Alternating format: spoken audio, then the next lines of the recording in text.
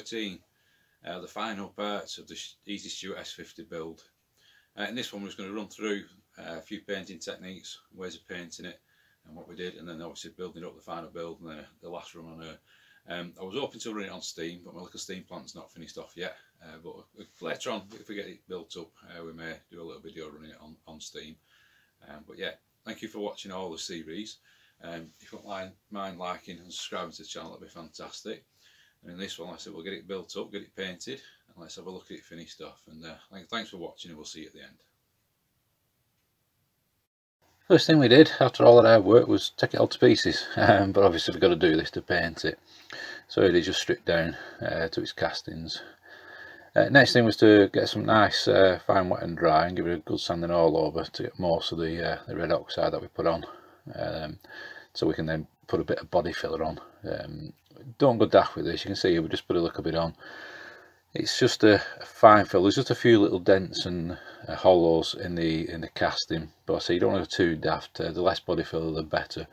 So as you can see, we rubbed it down. You can just see there on the other side just a couple of little faint little hollows after it's been rubbed down, and there on the next one where it's masked up, you can just see again a couple of hollows on the front. So it doesn't need a great lot really of filler, which is the best thing to do. So yeah, so we masked it up. Do your best to sort of cover all the machined areas, if you will, so where the crosshead goes, obviously where the cylinder bolts on, and the bearings that we put in the main bearings there, and also just screw up some little bits of masking tape and put them in where the oilers are going to go in the threads there. I got a comment on one of the early videos from Neil. He was asking me what do we use. In the past I've even used, believe it or not, a bit of blue tack for small holes like that. I just put it in, and after you just get a pin and pick it out. But yeah, in this case we just use a bit of screwed up masking tape. I think he suggested a bit of cork as well, which will work fine. So you just see there, like I say, we've got it all ready now in the etch primer. So that's the first coat. If you can see, it's a bit patchy. You don't want with your first coat, like we explained on one of the bike videos when we painted bike, if you first etch primer, you just want it to go on just roughly, it grabs all the metal, and while it's still a bit tacky, we give it a second coat, let that one then harden off, and then a third coat, and then we then go on to the glossing. Now on this we actually glossed it with the brush. I didn't bother spraying it. I was thinking of using a little air gun and spraying it, but I thought, well, most people will be using either what we call a rattle can, or the etch primer, and a brush. So that's what I've done. So I've actually painted this with the brush. Get yourself a good quality heat resistant paint if you can, because obviously it's going to get warm when you run it on steam. So nice heat resistant paint. You can mask up if you're doing the black at the bottom. It's up to you how you paint it. I said this is just what I did. You can mask up there, you see the blue tape to paint the black bit at the bottom, but again, not a lot of people had the fine lining tape like that, so I actually painted the bottom just freehand, just took my time, and just painted black in afterwards. And you can see just there in the top corner, you see the little black patch where we're going to be in the Stuart logo. Painted that bit black first, let it dry, and then I've cut round it with the green to give us that black plate, because it's a little name plate. And then we then touched it in white, so just use a little cotton bud, anything like that. You just get a bit of paint on like an old dish or something like that, and you want very little paint on there. Too much paint, it will run down and just fill the whole plate, and you just basically just dab very gently the letters with a cotton bud with a white paint on it, and give it, and I actually give it 2 coats, because the first coat, so you put it on that thin, you can't really, the first coat doesn't really cover it, so just give it 2 coats and just dab it on.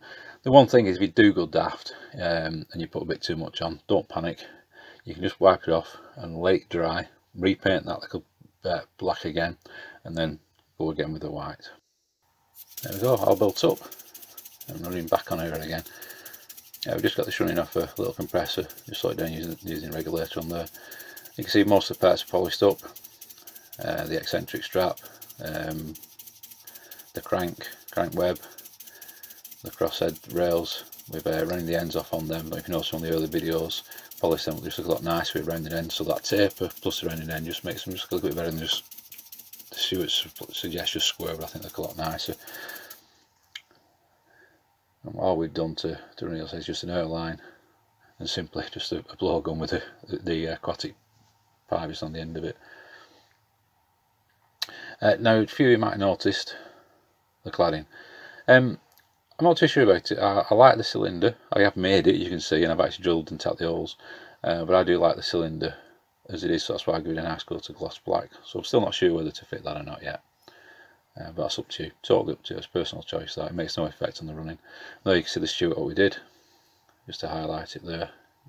So it's a nice black plate with the Stuart logo standing out on there. I actually did that like a satin black as well, to make it look a bit different, to make it stand out from the gloss black.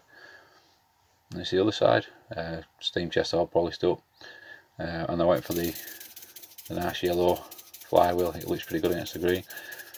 And on the steam chest, a little square in the castings there, painted the same green as well.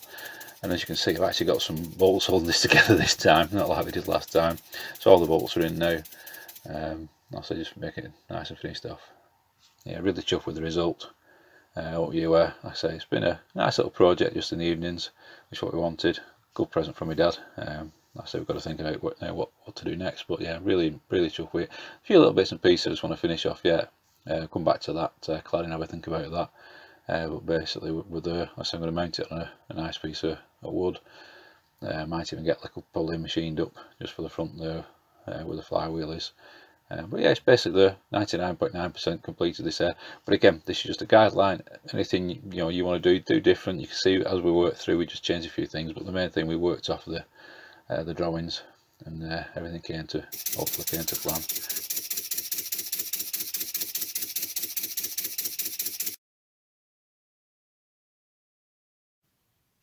There you go, job done. Hope you like that.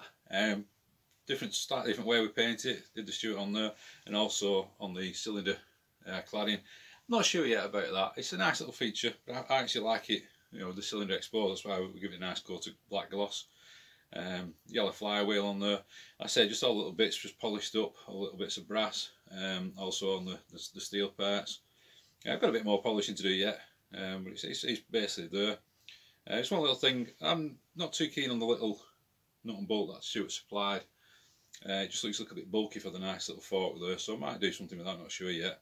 And yes, I've still got to finish the pin. Just a little slap, just trim it down a little bit, it's basically there. But yeah, that's it, so there you go. If you have any questions, anything else you'd like to know, give us a shout, put it in the comments below, and we'll get them answered for you. Anything else you'd like to see? We had a comment on one of the videos from Neil asking what the next project would be. Well, give us some suggestions, anything you'd like to see, we'll try and cover it. Not promising, but we'll do our best. There we go, all up and running. So yeah, I hope you like that, and thanks for watching. It's been a pleasure to have you along. I said we'll do a few more videos on different things, maybe some more steam, maybe some more on bikes or fishing, anything at all. We'll do a few videos. So yeah, thanks again for watching. We really appreciate your company, and until next time, YouTubers, it'll be right.